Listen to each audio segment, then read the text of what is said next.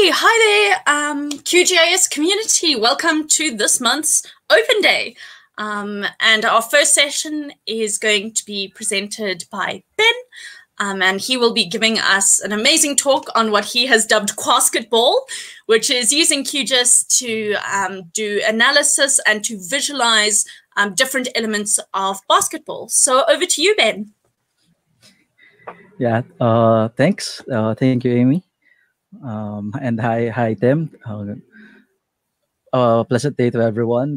Good evening from here in the Philippines. Good morning and good afternoon to everyone else. First of all, thank you to Amy and Tim and the entire QGIS Open Day team for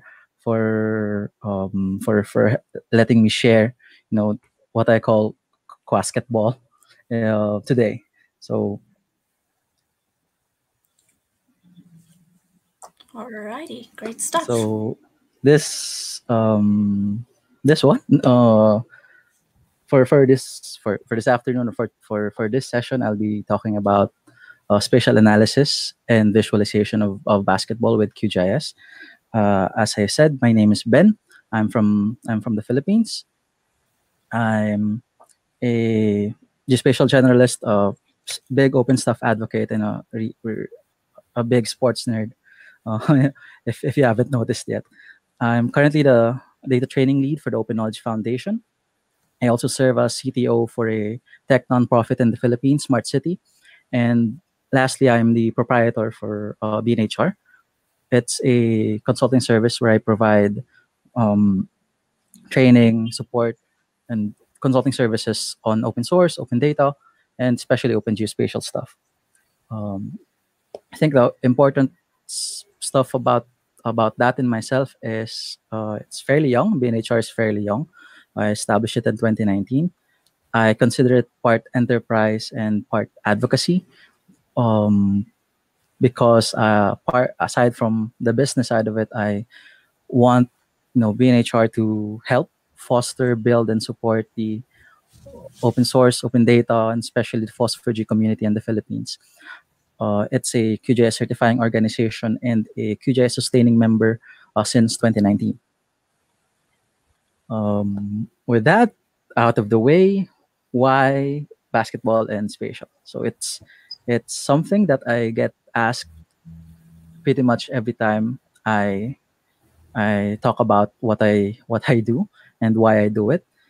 People always ask me, so why do you use spatial analysis on basketball and things like that?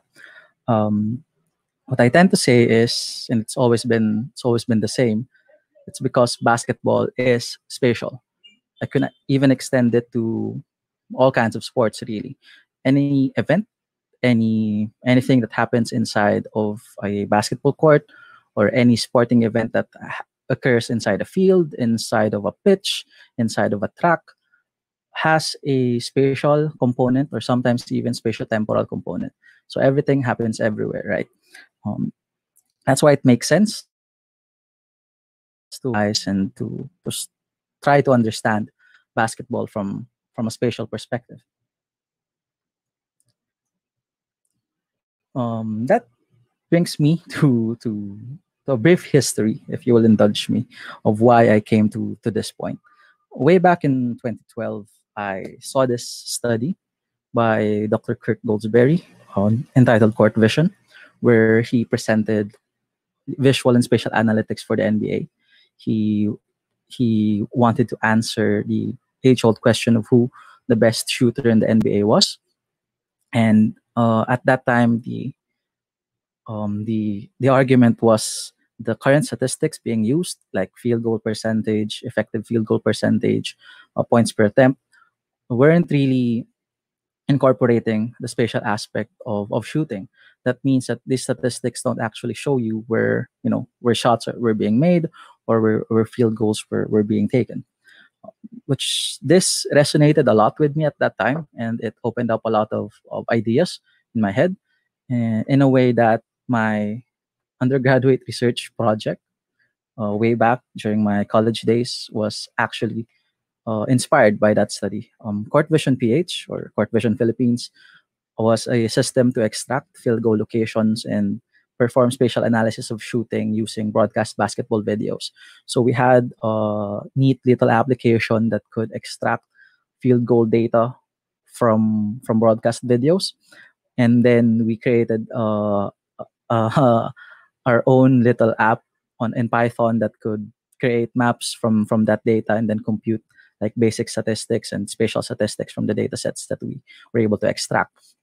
So that extraction part is really important because unlike in the NBA or in some places in the West, we don't have readily available basketball data in the Philippines. So you can't just get it from an API. You can't just download it from somewhere. At that time, there was really nothing to work with. So you can't do spatial analysis if you don't have spatial data, which led me actually to my first international phosphor G way back in 2015 in Seoul, where I presented that study and that application that we created. And in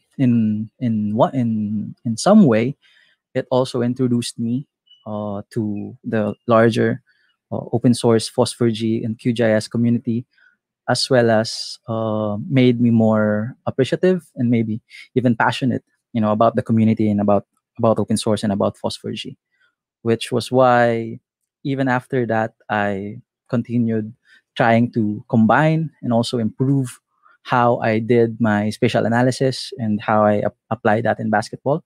So things like putting the data in a spatial database like PostGIS, connecting it to GRAS and Q, exploring different kinds of visualizations in GIS, uh, creating a simple dashboard, and uh, that led me to right now my graduate thesis and my master's in geomatics engineering program at the University of the Philippines, where I'm studying how to apply spatial analysis in Philippine basketball, um, with case studies for the University Athletics Association of the Philippines, or one of the collegiate leagues in the country, and for one specific season. So Qasketball, or the combination of spatial analysis or using QGIS in basketball um, was somehow has become really a part of this, and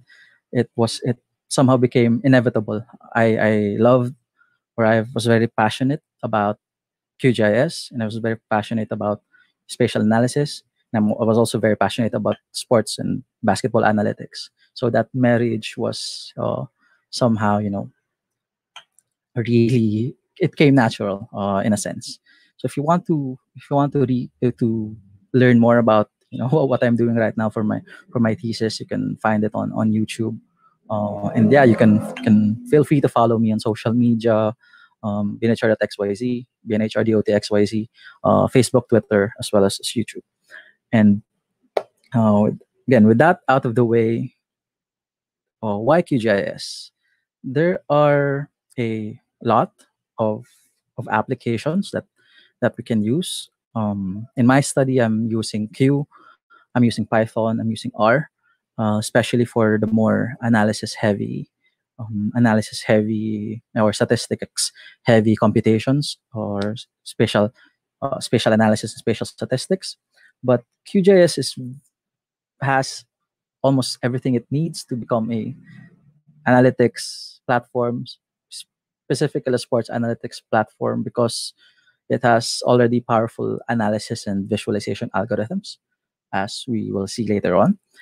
It has a built-in data management system. It allows you to connect to different kinds of data sets, be it on you know, on be it on databases, flat files like CSVs, GeoJSONs, vector files, raster files. It handles almost everything that you would need, for you to perform spatial analysis and sports analysis. And another big thing is there's great compatibility with Python and R, which, as I mentioned, I'm currently using both Python and R for the more computational heavy parts of my study. And being able to use QGIS inside of Python, inside of R, or being able to use Python inside of Q is really something that's an advantage when you're using Q in something like this. So before we actually start doing some work on seeing how you can use QGIS to analyze basketball data, let's talk a bit about the data that I'll be using, or the data that I have. As I mentioned earlier, there's no readily available spatial data for basketball in the Philippines. This might be the case as well for some of the other places where some of the our watchers are viewing from. Thankfully, I was able to find shot charts available online. The league and the season that I'm looking at right now, UAAP season 81, they were partnered with FIBA during that season, I think, and their games were published online under the FIBA Live Stats platform. FIBA Live Stats has data for, publishes data not just for the games, but they also have shot charts available. And these shot charts are loaded as HTML. So what I did was I built a little scraper to be able to scrape the data set, and so that I will be able to use it in my study, and in this case to be able to present to you guys how I'm using it in Q. So if you want to check the data set out, I have it on my GitHub. If you want to see the scraper as well, I have it on my GitHub too.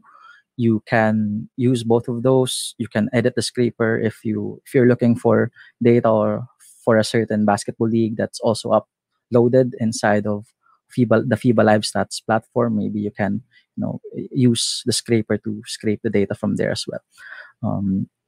Most of the information that I got from the shot charts included the location, the points, or how many points a shot was worth, whether it was made or not, the information about the player, the opposing team, date and venue, and then the shot type. A bit of a caveat with the data: its distance units are currently in decimeters, or 1 unit of distance in the data set is around 1/10 of a meter. This was because that was also the units in pixels in the original data set that I scraped. But of course, this can be easily changed just by moving the decimal point to the left or to the right. I mentioned this because you'll notice later on that I am using a current reference system whose units are in meters, but the units of my coordinates for the field goal locations are actually in decimeters. So whenever I do computations, I have to consider that and divide by 10, just to have the accurate distance measurements, for example. So that's it for the introduction. We'll work a bit on Qasketball. We'll try to look at how to use QGIS for different kinds of things, how to create basic shot charts, how to perform shooting zones, how to get distance of 3-pointers, then how to do shooting clusters and Voronoi as well. So we'll try to, as much as possible, create something like this during this day or this session. So let's go do that. Brilliant. I'm excited. Yeah, so the first thing that I'll show probably is the data. So again, as I mentioned, I scraped this data online. I also transformed it so that all the shots are actually all the shots are located on the half court, which makes it easier for analysis. If you open the attribute table, you'll see that it has the information I mentioned: the team, the opponent, whether it was made or not, the XY location, the player's number, the player himself, number of points, the type of shot, the date, and whether the shot was made or not, and the number of points that was scored based on that shot. I also have a very simple court image, or in this case, a vector file. This one I created from NPIL as a raster, and then just converted it to a vector for easier styling. Similar with this shooting zone dataset, which divides actually the court into multiple shooting zones where you can use for like zonal statistics or zonal analysis of shooting. So now we have the data. Let's try to work on the data and create, some visualizations and analysis, starting from the most basic one, which is just shot charts. So when we talk about shot charts, they're basically just point maps of shots. So we can just consider them as a map of a set of points. So the most basic form of a shot chart is just made versus missed. So that's the simplest one that we can do. One of the things that, as I mentioned, powerful with Q is that it has built-in data management. So you can create filters, you can create selections.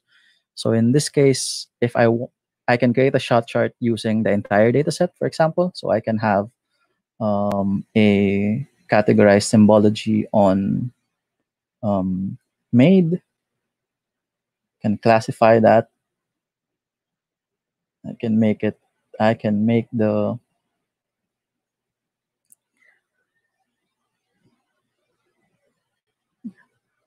can classify it. I can change the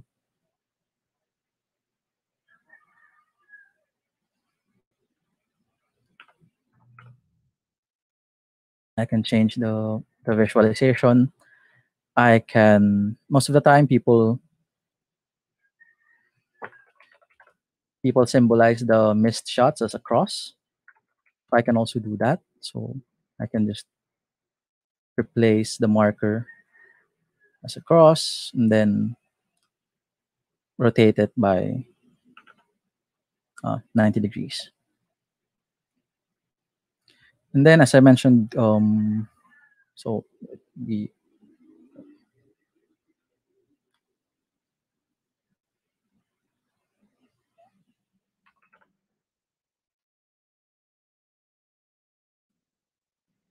so again, as I mentioned, this would be your basic shot chart. And then earlier I said the beauty of QGIS is you already have built-in data management available to you. So if I just want to get the shot chart for, say, a team, I could open a filter. I can filter it based on the team. Let's select my alma mater, and now you have just the shot chart for that team. Then you can do that as well for any combination of features or fields. So you can even just say you can create a filter for team equals UP and opponent, or you can even go shot type equals jump shot. So then these are just the field goals and the shot chart for all those jump shots. So that's one thing that's really great with working with Q. Can can utilize all of the already existing algorithms that it has now, which makes it really easy and also makes it really fast for you to work and create things like this. So that's for shot charts. The Another one that we can look at would be shooting zones. So if shot charts are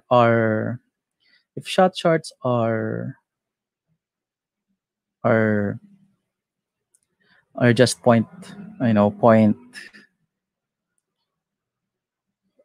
maps, a shooting zone is basically a zonal map.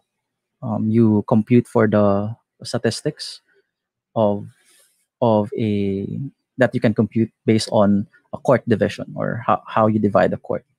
So in this case, what we can do is we can compute for the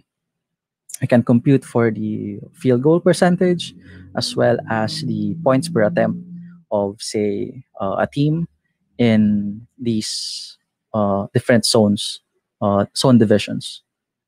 So again, we can filter. We can create a filter. We can have our team equals UP, and then we will use join attribute by location summary, and that would allow us to have our summarize our our data based on the shooting zones. So shooting zones as our input layer, join layer would be our field goals. We'll get those that intersect with each other. We'll just get the made and the made points, and then we'll get the count and the sum. So what we're doing here is we're computing for the number of, first of all, the number of total shots taken. Second, the number of made shots taken. And then lastly, the number of points scored in that area. So what we can do is we can run this, and it should output us this joint layer. And if we can rename this as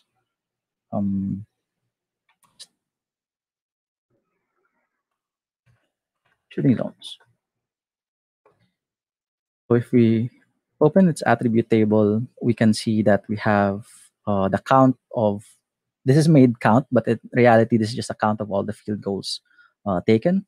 Made sum is the count of all the field goals made, and made points sum is just the sum of all the points scored in that specific zone or area. Then we can do our visualization and analysis based on the data that we have. There are two ways we can do this. One, if we want to have the data, if we just want to have the data together with our attribute table, we can use the field calculator, and then just create a field. So for example, we want to add a field goal percentage, which is just the percentage of shots that are made inside of a zone. So to get field goal percentage, we just need 100 times made sum over made count. And if we click OK, that should add this field goal percentage field or attribute in our data, and we can use that for a graduated symbology. So field goal percentage, of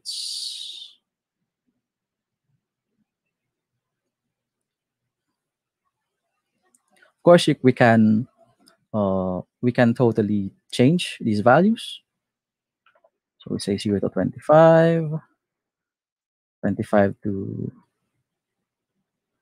33, 33 to 40, 40 to 50, and then 50 to 100. So now we have, in this case, we have our field goal percentage on different zones of the court. So that's one way to do it. We can compute it directly. Another way is we can actually just if we were not going to need the attribute to be a field, we can actually just put the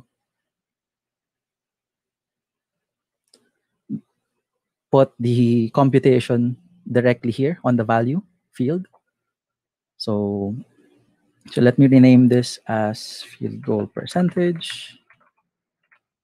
And this one, let's say we want to compute for the PPA, or the points per attempt, which is basically just the number of points scored over the number of attempts taken. So instead of adding a new field, I could actually just use an expression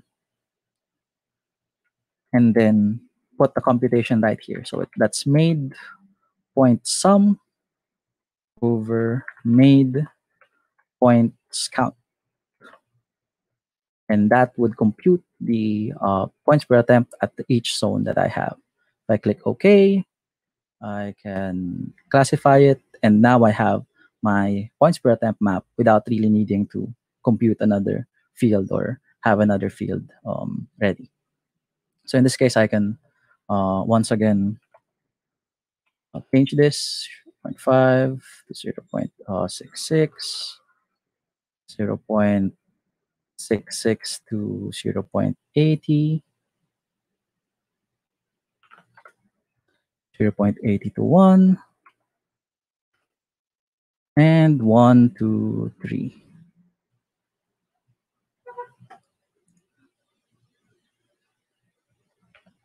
There. So if you'll notice, the area inside of the 3-point arc, because of what I did, its colors or its symbology is the same in terms of field goal percentage and PPA. But the areas outside of the 3-point arc, there's a difference in terms of the colors or the symbology when it comes to field goal percentage and PPA. This shows us, this is exactly one of the reasons why it's important to incorporate location, distance in our analysis of something like shooting and basketball. Because even if you shoot the same percentage on outside of the 3-point arc, you're actually scoring usually more points than if you were shooting the same way for 2-pointers. So that's for shooting zones. Another one we can do or we can look at is creating 3-point distances like this. In this case, what we'll do is we'll again, first we'll filter this. We just want to get all the made 3-pointers. So we filter with made points equals 3.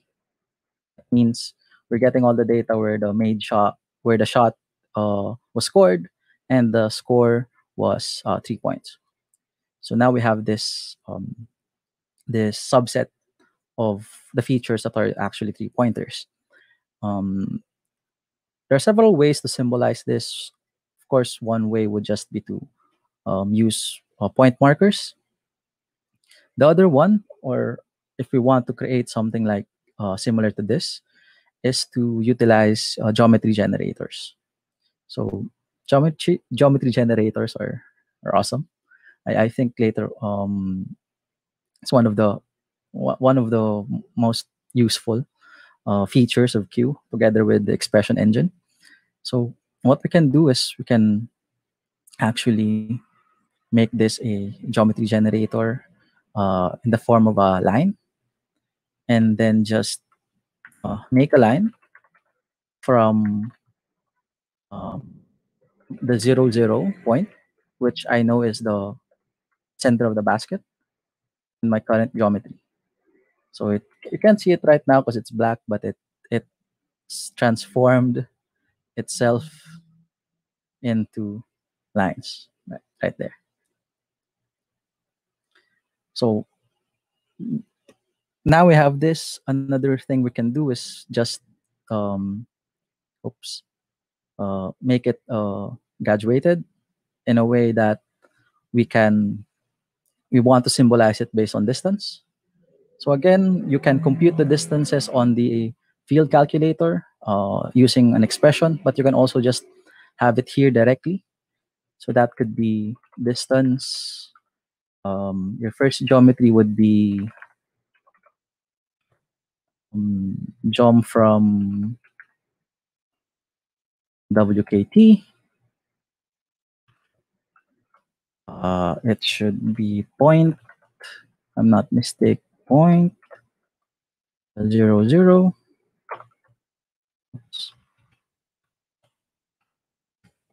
And the current geometry.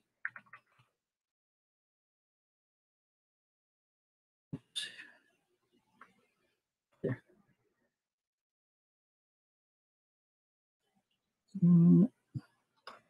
There. Oh, and divided by 10. Yes, yeah, I remember. Decimeters. The unit of my data is in decimeters, so I have to divide by 10 so that the value is in meters. So I can actually just use this this expression to compute the distance automatically and use that for my grid-weighted symbology. So I can click OK, classify again. Use this for this one, and you can just actually change the values here to make it more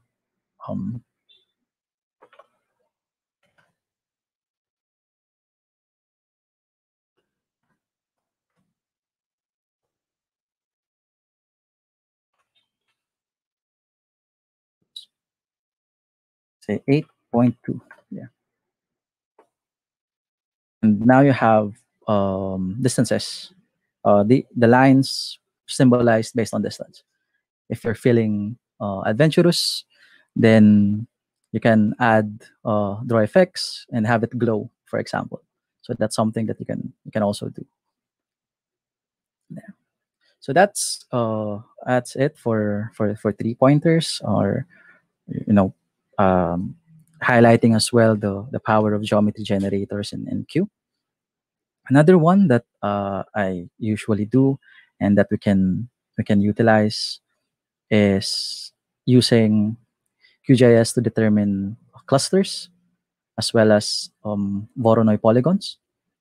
So in this case, I have two field goal data sets that I've pre-filtered. One for the University of the Philippines, UP, and another one for the Ateneo de Manila, EDMU University.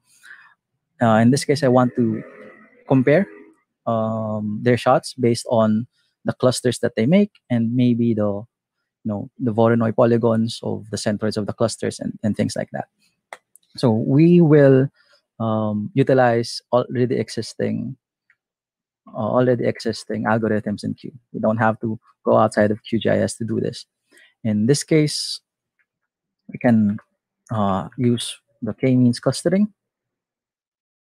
For example, for clusters, let's say we have 8 clusters, and if we run it,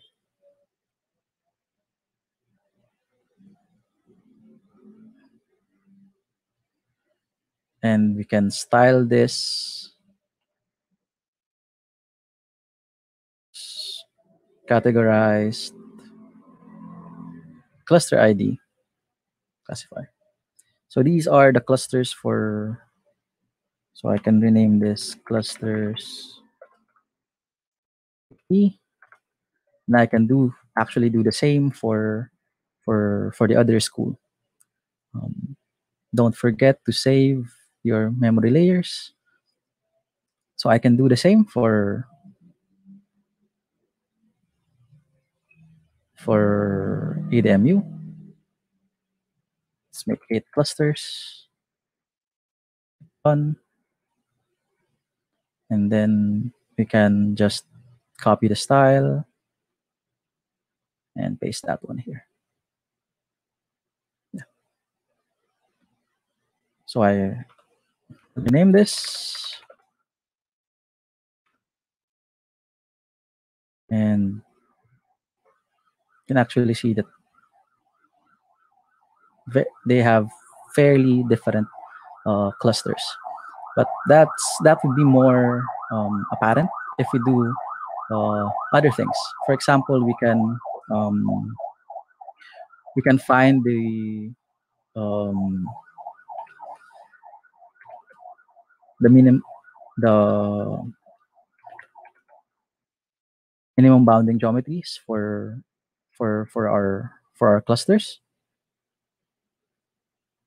So in this case, we want to see, we just want to polygonize, basically the clusters. So for example, for the clusters of UP, cluster ID, convex hull, and then I can run the same with, let me rename this first.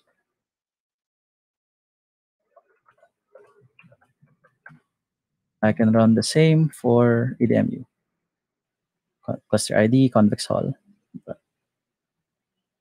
So I'll have bounding geometries for those two teams. And here you can, it's more apparent the difference or the difference in the clusters that their shots actually create. So in a sense, again, we can categorize this, or we can even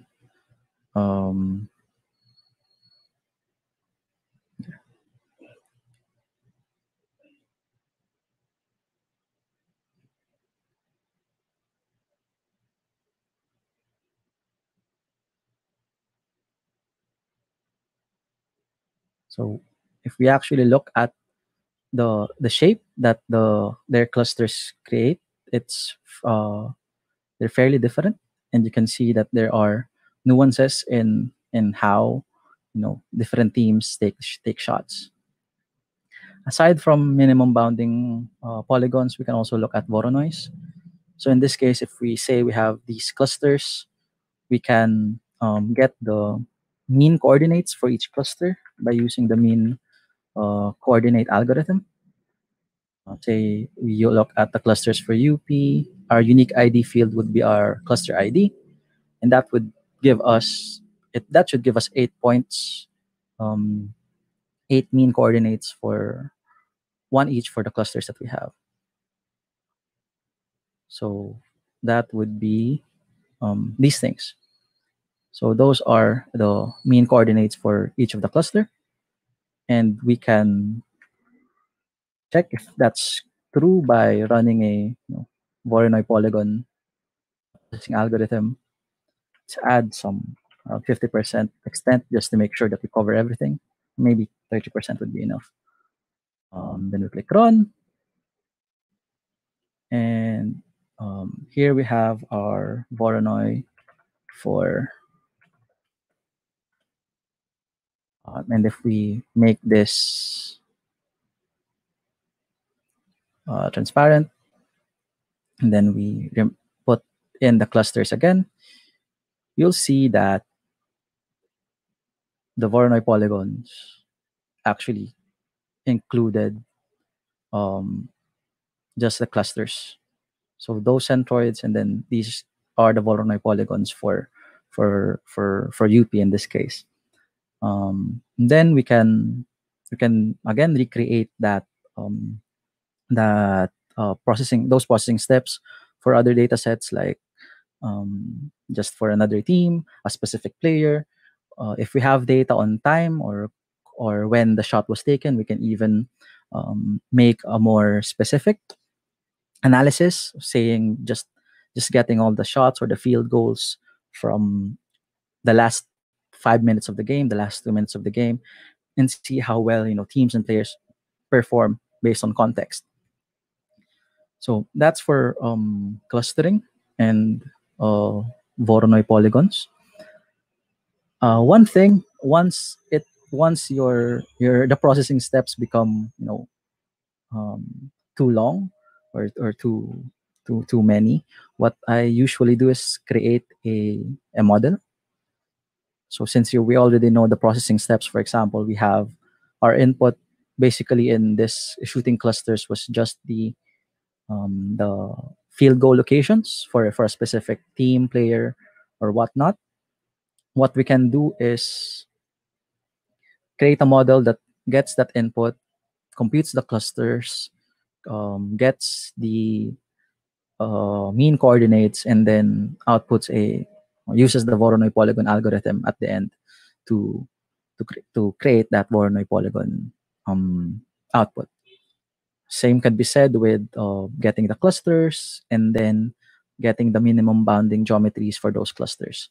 So usually what I do, if I have to recreate it multiple times, or if I have to batch process it for the multiple contextual data sets, multiple teams, multiple players, I would in that case just create a model and then just have that model run, for example.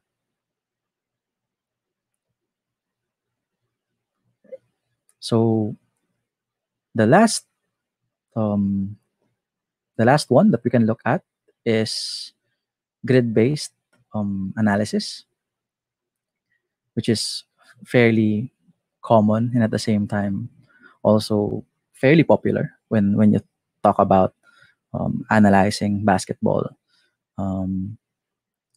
and using spatial analysis on basketball.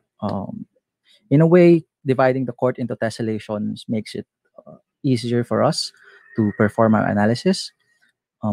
Instead of shooting zones like this one, we create a more general division of the court.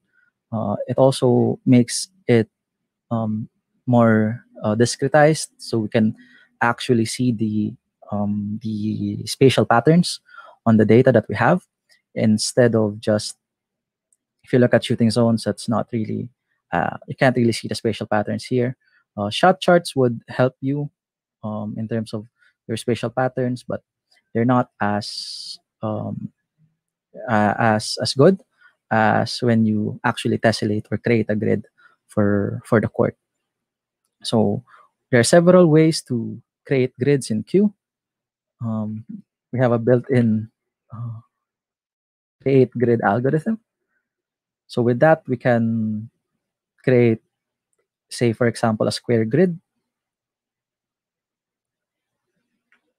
So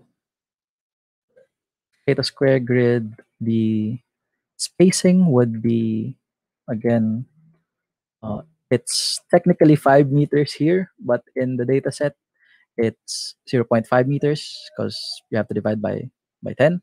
So that's around 50 centimeters or half a meter. And then run the grid. It should be, oops, wrong type of grid. Rectangle grid, run it, and you should have a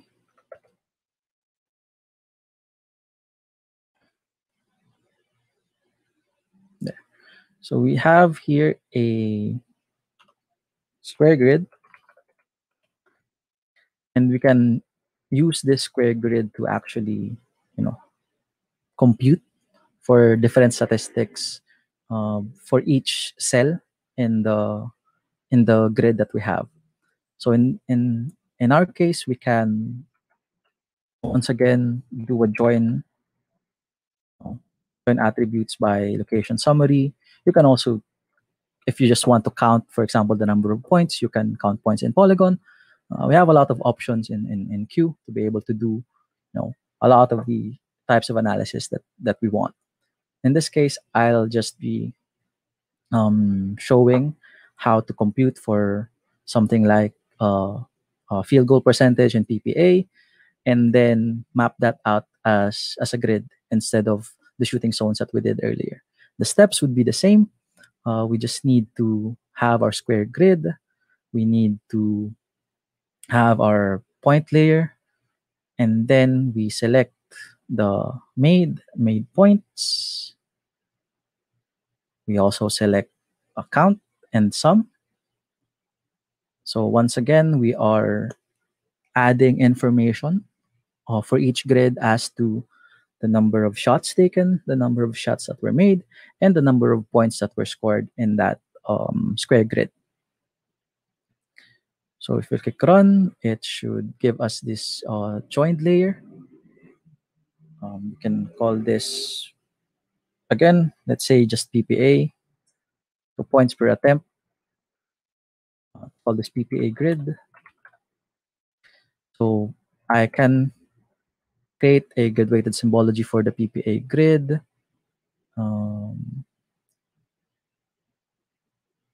Once again, I don't need to create a separate field on my layer. I could just use my an expression for this. So that would be made point sum over made points count, and that would be my PPA. So as you would notice, if you actually look at the data, there would be a lot of nulls because there are cells wherein the value is 0. I mean, no shots were taken, no shots were made. So those would result in null. If we don't want to have nulls and just have null values be 0, then we could use a coalesce function or expression.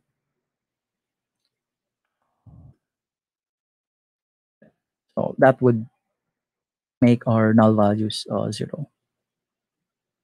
So we can click OK, equal interval, classify, and you would have that. In fact, we can just keep this as 0, 0, remove it entirely, just have something like this. And let's make it a bit more.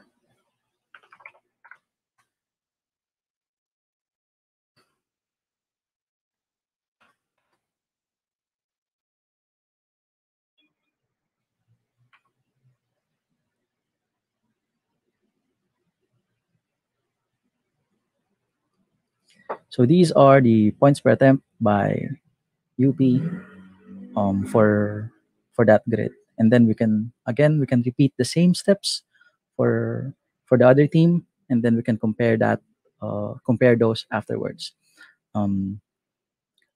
We can make a simple computation like PPA, or we can create something that's complicated depending on the expression that we'll be using or the statistic that we'll be mapping.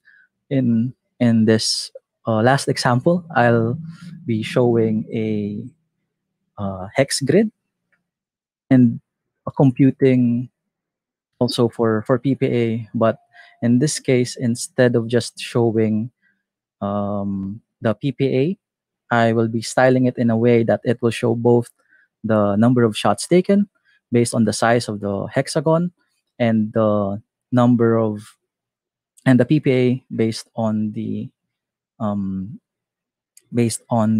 color of the hexagon. So again, go to grid and create a hexagon grid. This would be an extent 5, 5, run, and we have here our hex grid. Now that I have my hex grid, I can once again do my join attributes by location summary. So this is a bit overused, but it's really just what you need. Just need to be able to summarize your data based on your cells. So again, let's look at our values for the University of the Philippines. Enter 6. You already know it's made and made points. And for here, we have count and sum. Okay. Then we click run. We have our joined layer. We can make, say, PPA hex grid. For this one, there are several ways to do what I mentioned. One way is to compute for the centroids of this. So you can for example, centroids, create a centroid based on the PPA grids, and then have graduated symbology based on color, and then have the size be data defined. Another way would just be to use instead of you could actually use a geometry generator and just basically have your centroid right here. So that would be centroid geometry. So as you can see, I now have points instead of polygons. I could then replace my marker as a hexagon and then rotate it by, I think, 90 degrees. A size should be in meters at scale. I could use the assistant to help me with this. Made points count, which is just the count of the number of shots from 0 to 20. And then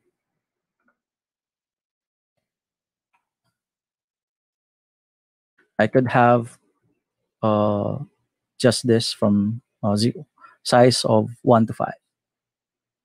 So now the size of my hexagons actually pertain to the number of, or the amount of shots taken.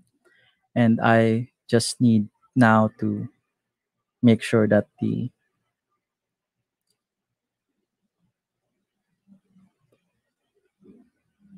PPA, which is once again just made points over made point sum, is here. Of course, I can replace this with something like spectral.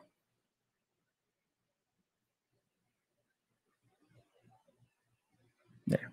So I can replace the legend, I can replace the symbology, but yeah, that's a very easy way to create or to show two variables, basically.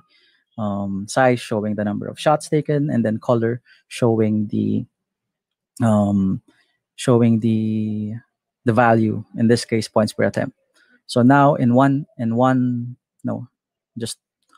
just one look, you'll be able to see the areas where they make a lot of shots but also take them, or at the same time where they don't take as many shots but maybe score less, and things like that. There. So that's it for the presentation. If you want to follow along, or if you want to recreate this, once again, the data set is on my GitHub account, and of course you can rewatch the video just to see how it was done. If there are questions, I'm very much open to answering them now. Thank you. Oh, brilliant. Thank you so much, Ben. That's absolutely awesome. So, let me pop my video on so you can see me. So there are a couple of questions. I just do want to assure those people who are looking for the data and for those links that there will be a recording of this video. There always is. And Ben will send those to me, and we will put those into the description of the video, so you will have full access to those things that Ben mentioned in the video and showed links of in the video. Yeah. So there are a couple of really great questions. The first one is basically RP asks that why use QGIS for this? It seems there's a lot of sports analysis, and can it be done with regular data viz and data analysis packages? So what are the advantages of using QGIS? Yeah.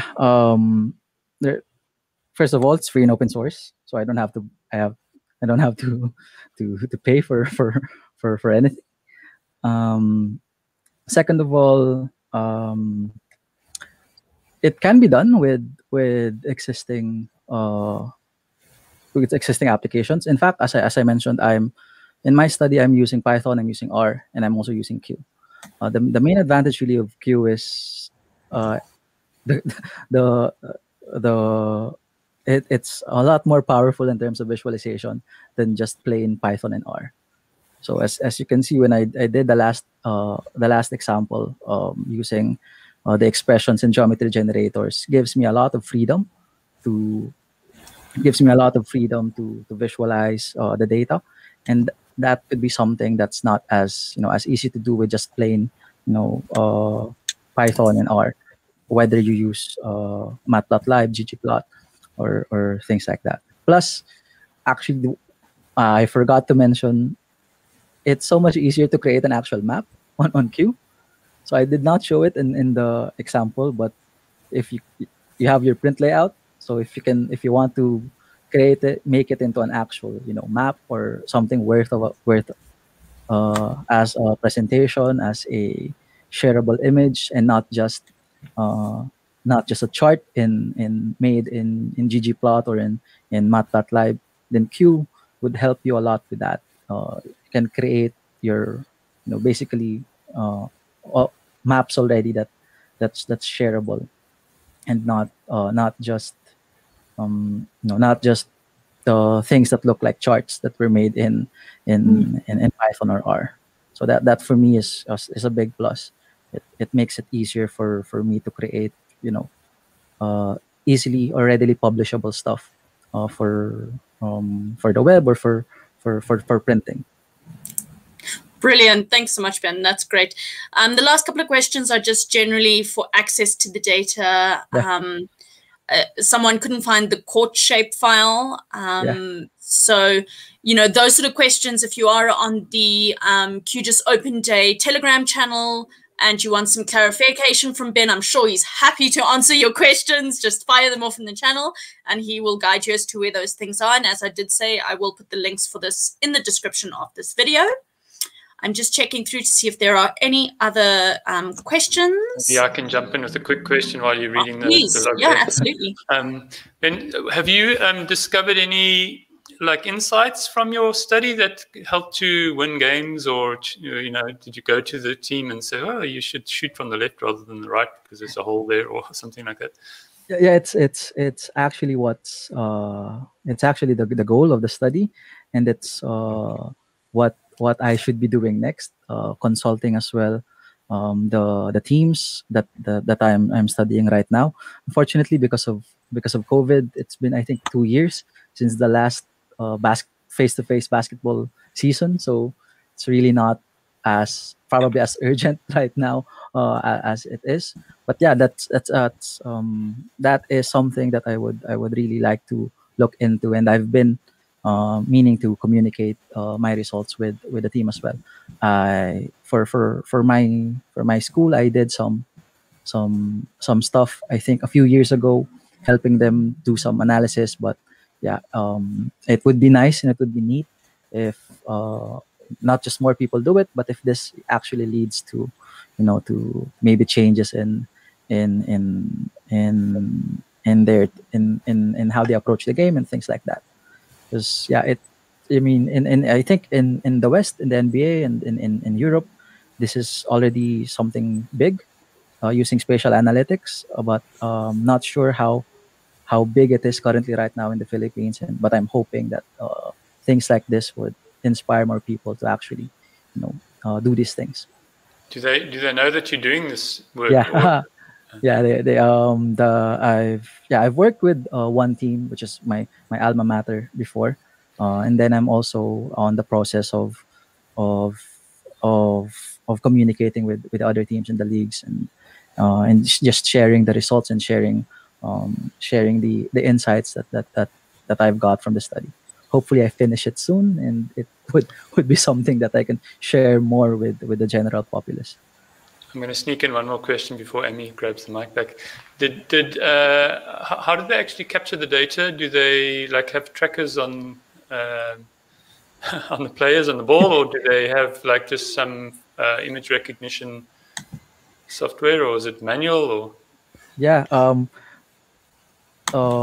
for this one, I actually am not sure, because the people who captured it imported it directly in FIBA Live Stats, and I had no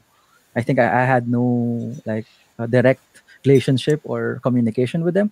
As far as I know, if this is NBA data that we're working on, for example, Then they have Sports VU, which is a player tracking system utilizing like photogrammetry concepts, 6 cameras and stuff like that. But I think for this case, it would probably just be it would probably be manual, in terms of just trying to pinpoint where the court locations are, or where shots are taken in the court. In my undergrad research, I created a simple extraction application that would allow you to extract directly from videos. But that takes quite a bit of time. So I'm not sure if, hopefully they're doing something like that as well. Yeah.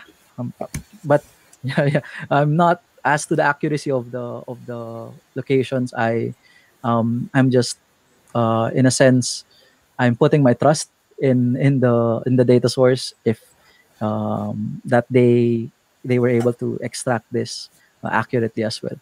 Alrighty, cool. I'm gonna have to cut us there because we're over time a little bit, and our next session will be starting right now. So I just wanted to say thank you to Ben. That was such a fantastically interesting presentation, and please join us for the next session. Yep. Thank you so much, everyone. Thanks, Ben. Thank you.